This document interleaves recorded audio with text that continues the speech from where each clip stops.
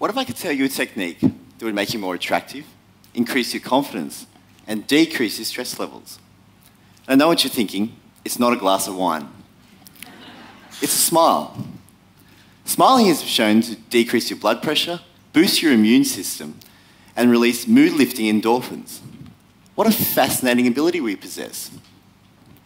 As Leo Buscaglia once said, we often underestimate the power of a touch, a smile. As a child, I was always fascinated with my teeth. Brushing at night was like a religious ceremony. It was a obsession. But for me, I was always perplexed when other people didn't feel the same way. And I was that annoying little brother in the bathroom lecturing my sister when she was supposed to say, "You're not doing it right. You're just sucking on. That's not doing anything. Mum, tell her to stop daydreaming." She never listened. So you can imagine how validated I felt at our first dental when she was sitting in the chair and she pushed back in the chair and opened her mouth, and I saw a hole so big that I thought I could shoot a basketball into it. My poor sister learnt the hard way. And I told her so. That was my first experience with dental disease, but it wouldn't be my last. After graduating from dental school, I felt more equipped to tackle people's disinterest in their teeth. Little did I know, it would be a little bit more of a challenge than I had anticipated. At dinner parties, you introduce yourself and people say, "So, Stephen, what do you do?" I say, "Well, I'm a dentist." And they go, "Oh, I hate the dentist. Let's go and sit with the accountants and lawyers." Now, there's a surefire sign that you're not winning any popularity contests. But it's true that people have issues with the dentist. I remember when I met Jenny. Jenny was a mother of three. She came into for an appointment, and she said, "I've had this terrible toothache all day." I said, "Well, don't worry, Jenny, we're here to help you." And she said, "Oh, I've put it off, but it's just so painful now." And I said, "Well, we're going to go very slowly. You know, we do this every day." And she said, "I'd rather give birth than have dental treatment." You what? Now, let's think about that for a second. Now, you've got two options. Okay, all right. Well, option number one. Well, okay, you're going to have needed dental filling. All right. Okay, so might be a bit sore for a few days. So what's option number two? Well, you're going to have a small human pass through your pelvis. Now, I'll take option number one. I mean, they're not on the same level. We're blowing things out of perspective. I mean, I can't comment personally, but think of the watermelon and the golf ball analogies. But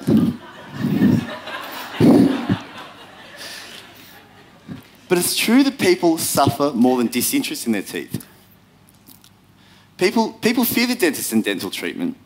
Why? Why did Jenny feel like this? Well, as organisms, we evolved pain receptors as a survival mechanism.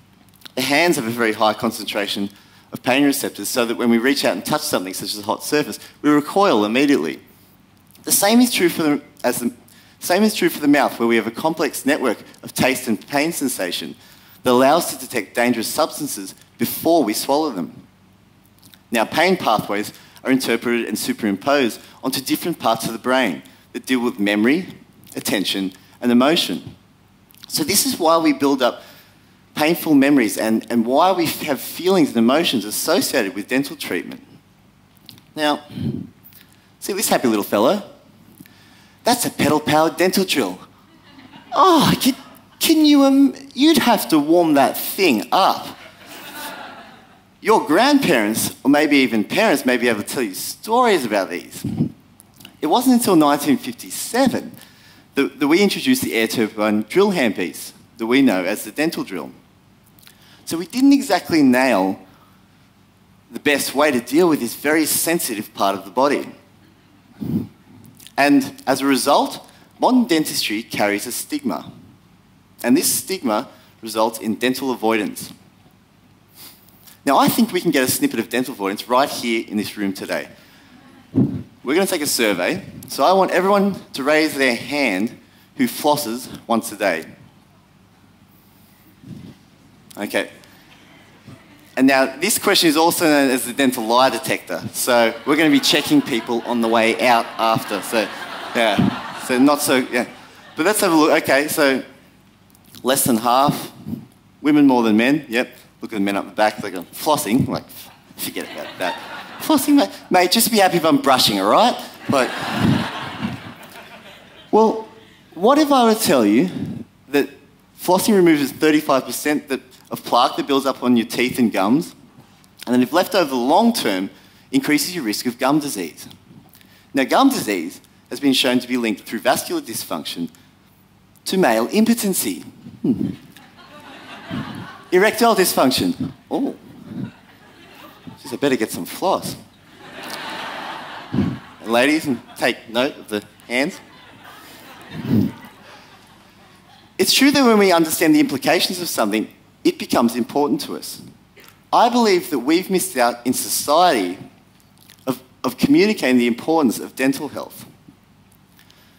I remember I'd met Norman, was a patient that stuck out in my head. Norman was a very jovial character. He walked in for an appointment, loved a joke, didn't have many teeth, Norman. Walked in, he'd pointed one tooth down the back, he'd say, see that tooth? Yeah, Norman, is it? That's me chewing tooth. So, all right.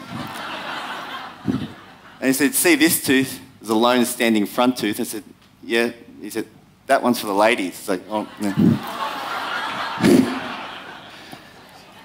Norman attended the appointment with his wife, but his wife wasn't in such a happy mood.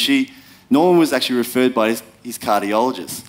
Now, he was actually in need of quadruple bypass heart surgery, and in order to get the operation, he needed a dental clearance. So, after his examination, we found that Norman had severe gum disease, and then because of the urgency of the surgery, we needed to take out his remaining teeth with a plan to make a denture once he recovered from the operation. Now, if you think of Norman's gums, the surface area of, like mine and yours, of your gums equal the same surface area as the whole skin of your forearm. So you can imagine in gum disease, we have a chronic inflammation process occurring. Now, you can imagine this happening on the entire skin of your forearm. It's going to put a lot of pressure on your body. In fact, 91% of people with heart disease also have gum disease, as compared to 66% of those in the normal population. Now, Norman's wife returned 3 months later to the surgery and tragically informed us that Norman had experienced complications with his surgery and has sadly passed away. Now, the frustrating part of this story is that by the time I'd seen Norman, it was too late. The disease process had occurred in his mouth over his lifetime. Now, gum disease is linked to a broad spectrum of diseases that include stroke, diabetes, preterm low birth rate, life-threatening diseases. Why aren't we acknowledging this? Why did Norman's condition get so bad? Why will only a handful of people in this audience today floss once a day? And why will nearly half of Australian kids get tooth decay by age 6? I believe to answer this question, we need to see and understand how oral health fits into our society and our healthcare system. The dental community are the holders of oral health education and knowledge, but we're not very good at communicating it. And if you think about the stigma and avoidance associated with dental care, this makes sense. And coupled with a lack of service and access, in practical terms, we see 1 in 5 Australians avoiding going to the dentist compared to 1 in 25 going to the doctor. Now, we are a community that are locked off from education, and we are also locked off from services. So what other factor affects this system? Well, in a healthy system, the government invests into infrastructure and access to make a flowing interactive community between the dental community and the public. This is what our system looks like. This is the system that Norman, Jenny, everyone in this room, my sister, and our children will grow up in. One strangled by costs miscommunication, and high disease. We are a public that don't understand the importance of dental disease, so we don't communicate it to the government to incentivise them to invest into services. 90% of dental disease is preventable by simple, modifiable habits. What if everyone had that annoying brother in the bathroom nagging them to brush all the time?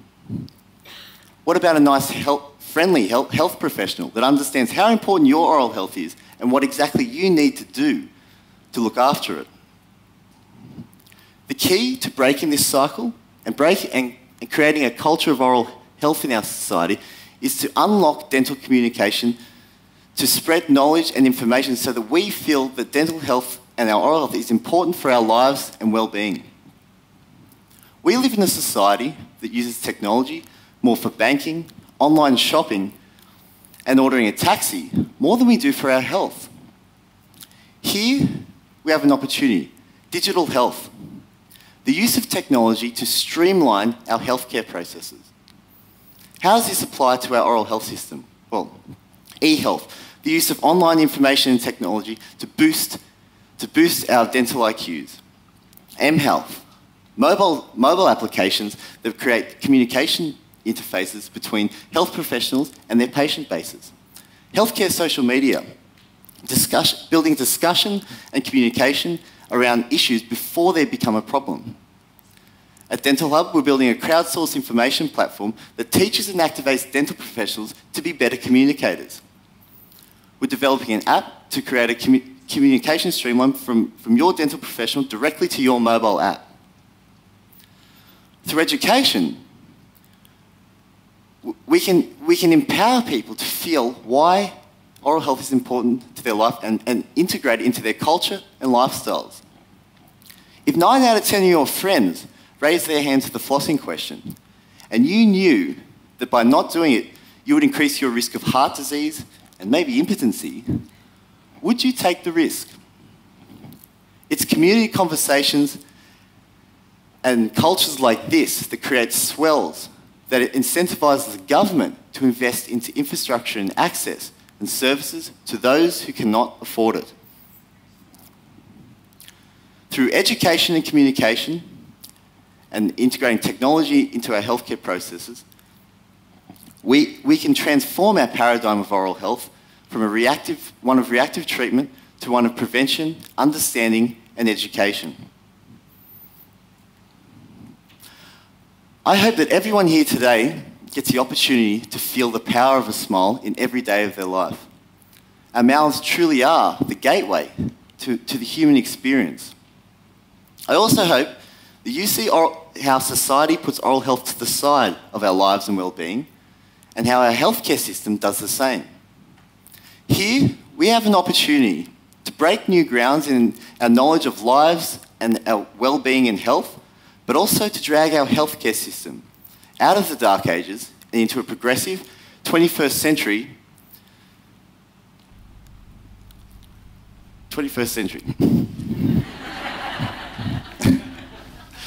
So the next time you scoff at flossing, please think of me.